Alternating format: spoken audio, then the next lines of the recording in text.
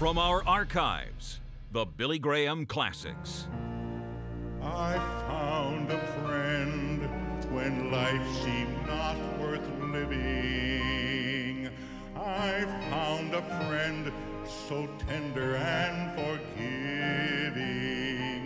I can't conceive how such a thing could be, that Jesus cared for even me. Each day, each year, my faith in Him is growing.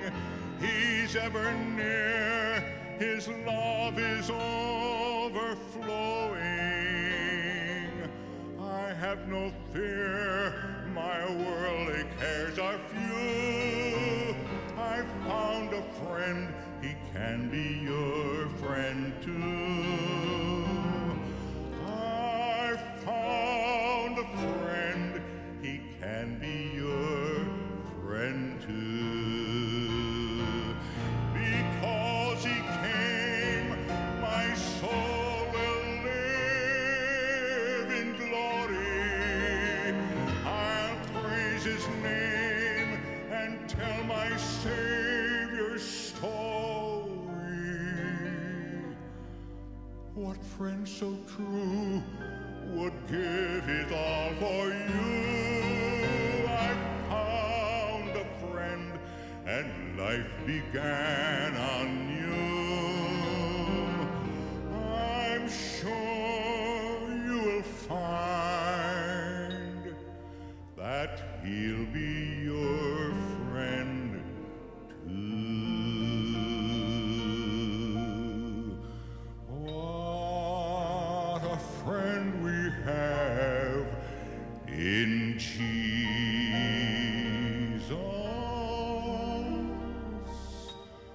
What a friend we have in Him.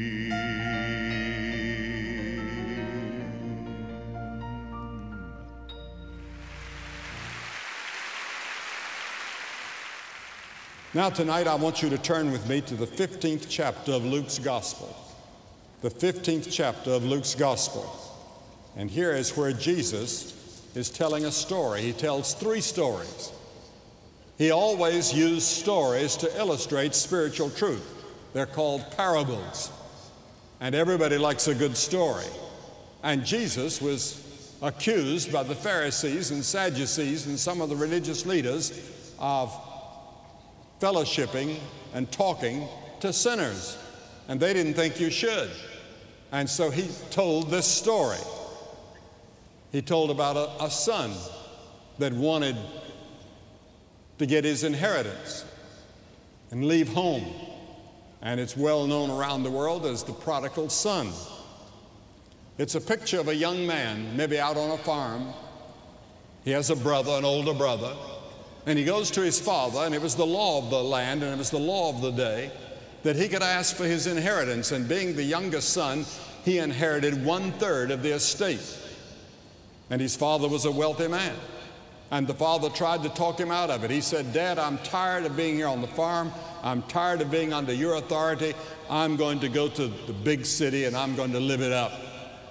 So he decided that he would go to New York, or he would go to some great city. And he took his money. And when he got there, he found some people that were very happy to be his friends because he had money to throw around and money to spend on them. And he took them to the best plays, and he took them to the best restaurants and the best nightclubs, and he had a marvelous time. For a short time, the Bible says there's pleasure in sin for a season. Then it comes to an end. You can have a good time in sex, in getting drunk, I'm told. And I see it on television. They seem to be having a good time. But there comes an end to it. There's an emptiness to it. It leaves a void. And you never get enough. And he was very much like young people in our modern generation. They don't want to be told what to do. And that's what young people are saying. Some young people are saying to their parents and teachers and the local police. Some of them are saying, have sex now. Don't wait for marriage. Buy now on credit. Pay later if you can. Assert your independence. Assert your dependence. Do your own thing regardless of the consequences. The Atlanta-based Center for Disease Control says that the number of American girls who are sexually active by the time they're out of high school has jumped from 28% in 1970 to 51% last year. It's currently estimated that 1 in 500 adults in the world are now infected with AIDS. And it's going to be an epidemic that some people feel could destroy the human race unless we find an answer to it and find it soon. This young man in Jesus' story sets out. He's going to live that kind of life. He wants all that he can get out of life, the good times. Out of sight of anyone who might know and criticize him, free to do as he pleases. There are over 1 million runaways in the United States every year. I realize many left home because of abuse and so forth. A recent article told of a boy who turned to life on the street when he was 12. And he said, I was a kid in trouble. I was in trouble with the law, with drugs, with alcohol, with my mom, with school. I was both drug addict and drug dealer. I was a criminal and a victim. I was an abuser and abused. And how many of our young people have gone to the streets and left home? Street life is a dangerous business, let me tell you. 1 out of every 3 runaways is lured into prostitution within 48 hours of leaving home. With the threat of AIDS, prostitution is a slow form of suicide. Almost all street drug users share needles. In their hunger for a fix, most ignore the precautions against AIDS. Street kids die quickly and quietly, we're told in our magazines. In America, more than 5,000 teenagers a year are buried in unmarked graves. Did you know that? 5,000 teenagers a year are buried in unmarked graves. Teenagers are not the only runaways in our society. Hundreds of thousands of men and women run away from each other and their marriages through divorce. One person speaking of an affluent community in Southern California said, everyone here is running from something, and this is the last stop. There isn't anywhere to go from here. I saw a book with a title the other day in the bookshop, Help, Lord, My Whole Life Hurts. And how many hurting people there are here tonight. This prodigal son is a picture of all of us, because all of us in a way are running from something. Some of us have to depend on some sort of sedative just to get through the day, or some sort of jolt, some aid to get through the day or through the night. We've aimed for our personal happiness and missed the mark of God's plan for our lives. Jesus said, you serve me with your lips, but your heart is far from me. Many of you go to church. Most of you, I'd say, have been baptized, or you have gone through confirmation. But deep inside, there's a void, there's an emptiness, and you are not certain that if you died at this moment, you'd go to heaven. You are not sure that you're ready to meet God. You're not sure that you know Christ. You're running. All around us here tonight, those of you that are listening outside, running away from something. This boy squandered his wealth in wild living.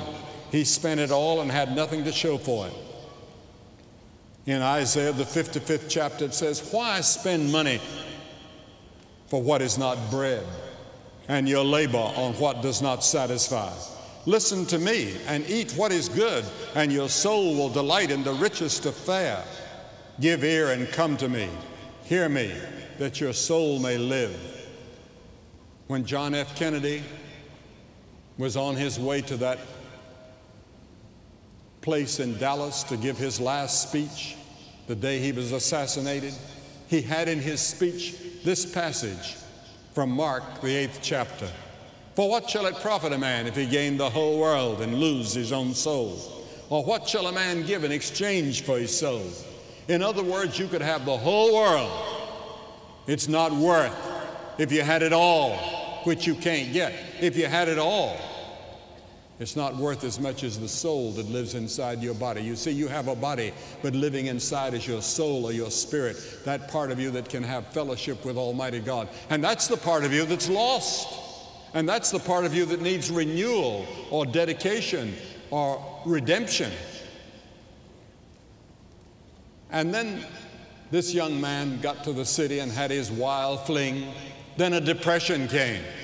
It wasn't a recession, it was a depression. And let me tell you, I lived through the depression of the 30s, and there's a great difference between a depression and a recession. What we're going through now would have been considered a great affluent depression compared to what the people of the 30s lived through in this country. And a depression could come again, we don't know. The picture of this young man's recognition of his condition. Jesus said he began to be in need. The first thing that happened was he lost his money. He couldn't get a job. He lost his friends. They were fair weather friends. And he didn't know what to do. Jesus says he began to be in need. He was hungry.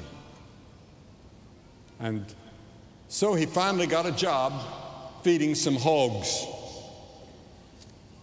And you see him in that hog pen. Here he was, the son of a wealthy man. Out of his own lust and his own greed, he had wandered away from home. And now he has a job feeding pigs. But while there in that condition, he learned what the real life is all about. He was very humble. He became sorry. He said, I will arise and go to my father. My father has servants that have far more than I have. I'll go back to my father and I won't be his son anymore. I'll say, Father, when I get there, I'll become a servant if you'll only take me back. He said, I will arise and go to my father. Father, I have sinned against heaven. Notice he said against heaven. And in thy sight, and am no more worthy to be thy son. Here you don't find any trace of arrogance, not trying to justify what he'd done. He realized he had sinned, and he cast himself on the mercy of his Father. In King David's great confession of sin, in Psalm the 51st chapter, 51st Psalm, he says, the sacrifices of God are a broken spirit, a broken and a contrite heart, O God, thou wilt not despise. Because in this passage, Jesus is teaching us, God is the Father. He loves us. He longs for us to return. He longs for us to come back home. He wants to give you guidance in your life. He wants to give you a peace and joy and assurance that if you died, you'd go to heaven. But first, there must be a change. You must turn around. That's called repentance in the Bible. Repent, the Scripture says. And so it says, and he arose and came to his father. He arose. He had to leave the pig pen. And that's why we give an invitation at all of our crusades. We give people an opportunity to take that step of repentance toward God. Many of you need to take that step tonight. Well, when you get back home, what kind of reception are you going to get? He didn't know. So he staggered in his dirty, filthy, smelly clothes back toward the home that he had left. And the Scripture says, but when he was yet a great way off, his father saw him and had compassion and ran and fell on his neck and kissed him. God's not waiting to judge you. God's not waiting to condemn you. God loves you. He sent his son to die on the cross for you, to shed his blood for you. He wants to put his arms around you and receive you back to himself. You've wandered away from him. And he will take you and forgive you and love you and be your friend. God is a God of love and mercy. Oh yes, there's coming a judgment. There'll be some day when you will stand before God at the great judgment day, and you'll have to give an account of your life here, and you'll have to give an account of what you did with Jesus Christ on this very night, because there's going to be a judgment. But God's judgment is also tempered by His love and His mercy. He's willing to forgive you tonight. He's willing to give you a chance tonight. Today is the day of grace and salvation for all who will come, not because we deserve it, but because what Christ has done for us on the cross. By the cross and the resurrection, God has provided a way for you to have peace and joy and happiness in your heart. And as you're growing up, you need guidance, you need direction. Not to just wander about, but some destination, something to guide you. God will guide you. In Romans, the 6th chapter, it says, the wages of sin is death, but the gift of God is eternal life through Jesus Christ our Lord. In 1 Peter, it says, who His own self bare our sins in His own body on the tree, that we being dead to sins should live unto righteousness. For ye were as sheep going astray, but are now returned unto the shepherd and bishop of your souls. Now, He didn't come like some young person would probably come back and say, hi, Dad, how are you? Did you miss me? Can I have my old room back? No, He didn't come with that attitude. He came in true repentance. True repentance doesn't presume on the grace and mercy of God. Can only come when the Holy Spirit convicts you and draws you to God. Beware of the attitude that says, I know that I'm on the wrong road, but I'm not tired of it yet. I'll repent and come back to God somewhere down the line. You may not be able to repent, because the further you travel on the road away from God, the harder your heart gets. And the less you think you've done anything wrong, and the less you think you need to repent. You must make that choice tonight. And the Scripture teaches to come while you're young. Some of you think that you're too bad to come to God, have done too many things and gone too far. If you feel a tug in your heart to make your commitment tonight, you come, because that's the work of the Holy Spirit working on you right now. I don't believe anybody is here tonight by accident. I think you're here because God saw to it that through a series of circumstances you're here on this very night.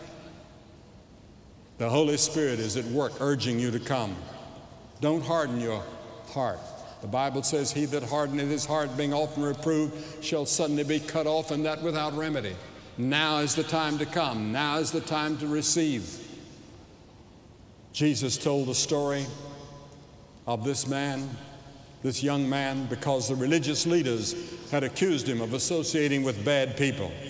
Jesus told them there's great rejoicing in heaven over one person that repents. One person making his commitment tonight will cause rejoicing in heaven. You need to come home to God tonight. When that young man came, his father grabbed him in his arms, kissed him, ordered his servants to prepare a banquet for him, ordered that the finest robe in the house was put on him and a gold ring put on his fingers to signify that he had been received as his son again. He didn't take him back as a servant. He took him as a son. And that's what God will do tonight from you. Our last crusade before this was in Glasgow, Scotland. And here's a letter from Scotland that I want you to hear. This is from a girl. I think she's about 18. Before you came to Glasgow, I was an 18-year-old with a very big chip on my shoulder. I thought God owed me so much. I thought no one loved me. I thought there was no meaning to life. Something was missing in my life. I thought I was having a lot of fun. I was going out with the guys and getting drunk. I hated my family and felt so unloved. To be honest, I still feel unloved. Even by my family, they think I'm just a loser. One of my brothers used to sexually abuse me. The other one beat me up. I feel like I have it rough with very little love in my life before this week. I'm no angel. In fact, I'm a totally awful person. A few months ago, I was expelled from school, and I was blaming drugs. My parents are still mad at me. My dad is a doctor and my mother's a teacher. They say it looks bad on them having a daughter like me. I don't fit in with my family. I heard you were coming to Glasgow, and I said I would not go. But where I work, I was told I was assigned to do first aid every night at the crusade. And I was not happy. I went on Tuesday and I mocked you. I laughed at you. I said, what does he know anyway? I said, doesn't he know God does not care for us? But I guess I was listening anyway. On Wednesday, I said, I don't deserve God's love. I never cared if anyone saw me or what anyone thought.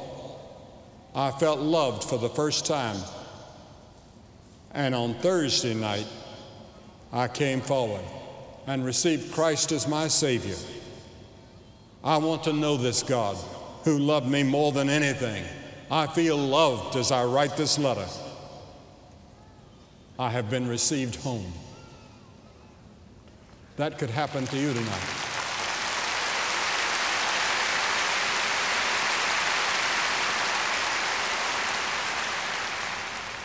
We receive hundreds of letters like that every week as young and old alike come to Christ. How many divorced people meet at a crusade like this? They come to the crusade, they receive Christ, and they decide to remarry. And that happens time after time after time. You say, well, Billy, what in the world do I have to do? First, repent of sin. That word repent means you change your way of living and tell God that you're sorry for what you've done. And you come in humility. And then the second thing is by faith you receive Him. You say, Lord, I receive you tonight. I talked to a man today. He said, I go to church once in a while. He said, I burn a few candles once in a while. And he said, I think that maybe indicates I'm a good man. I said, you have to go further than that. You have to receive Christ into your heart and your life and make Him first in every decision you make. From now on, Christ is your leader and guide and Savior. He died on the cross and shed His blood to forgive all of your sins. He rose again. He's alive. He's coming back again, and someday He's going to set up His kingdom on this earth. And we're all looking forward to that day, and you can be in that kingdom beginning tonight. You don't have to wait till He comes back. You can come tonight and be sure. And there are many of you here tonight that are just not certain of that. And you'd like to make sure, and you want to surrender your heart and your life to Christ. I'm going to ask you to get up out of your seat from all over this stadium and come and stand in front of the platform and say, by coming, I receive Christ into my heart. You say, well, why do you ask people to come forward like this? Because every person that Jesus called, He called publicly. Did you know that? Everyone was public. There's something about making a public declaration that settles it and seals it. And you're saying to God and the whole universe, I take my stand for Christ. I receive Him as my Savior and my Lord, and I'm going to follow Him. And if you have been in the church but have wandered away from the church and wandered away from God, come back to Him tonight. He stands with open arms ready to receive you with love and mercy and grace. You get up and come right now, hundreds of you, and say tonight, I want to follow Christ from this moment on.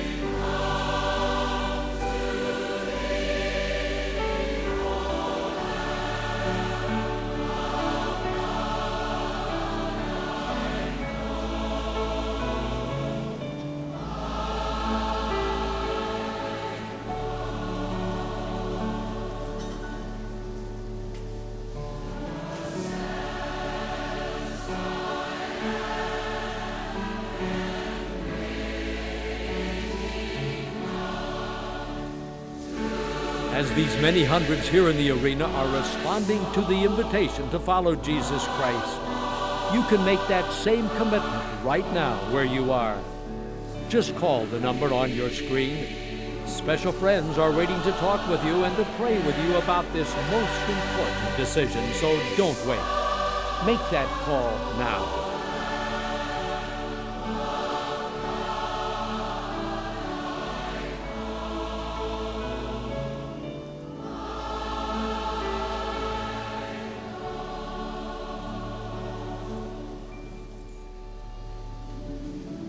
There are many of you that are watching by television, and you're not sure that Christ lives in your heart.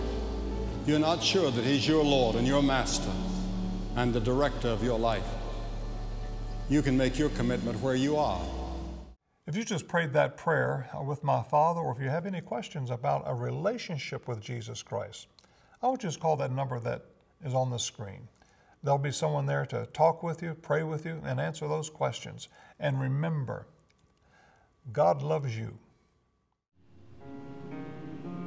If you would like to commit your life to Jesus Christ, please call us right now toll-free at 1-877-772-4559.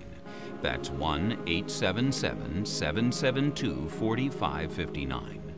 Or you can write to us at Billy Graham, 1 Billy Graham Parkway, Department C, Charlotte, North Carolina, 28201. Or you can contact us on the web 24/7 at peacewithgod.tv. We'll get the same helps to you that we give to everyone who responds at the invitation. On behalf of Franklin Graham and the Billy Graham Evangelistic Association, thank you for watching, and thank you for your prayers.